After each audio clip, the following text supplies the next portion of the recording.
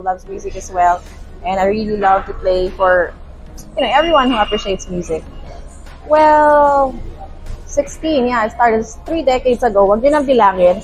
But 3 decades ago, this is really my dream. I wanna be someone that you can look up to, and someone who can be your mentor, someone who can be your role model, someone na masasabi natin kids love to be with. Challenges. But all those challenges really made me a stronger person, and it made me who I am right now.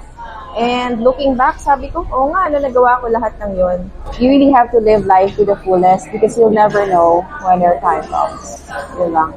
Thank you, thank you, thank you. It really changed me. That's from the book of Rhonda Byrne, The Magic.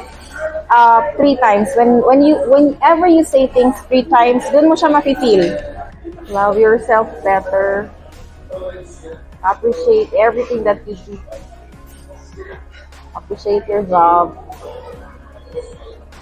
Appreciate all the people who are helping you.